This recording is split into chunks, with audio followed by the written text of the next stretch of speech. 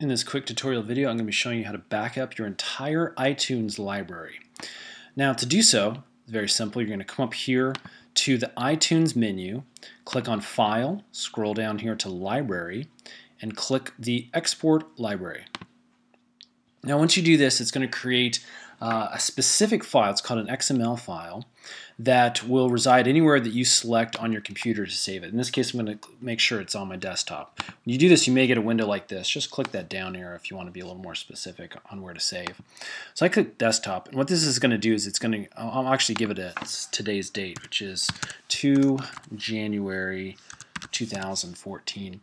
Now I'm going to click the Save button, and as you can see over here on my desktop, actually fairly quickly, a little library file will come up. Now what this does is it enables iTunes to repopulate your list based off of everything you've purchased online.